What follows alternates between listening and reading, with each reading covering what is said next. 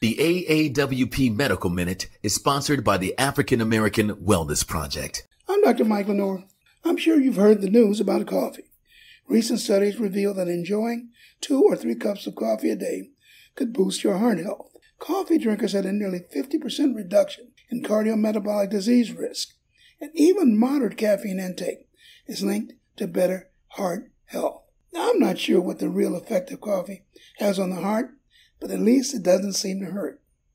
I believe everything in moderation. In this war for or against coffee and health, coffee wins this round. So don't overdo it, because too much caffeine can be dangerous. 2 to 3 cups a day seems about right. So next time you sip your coffee, remember, it's doing more than just waking you up.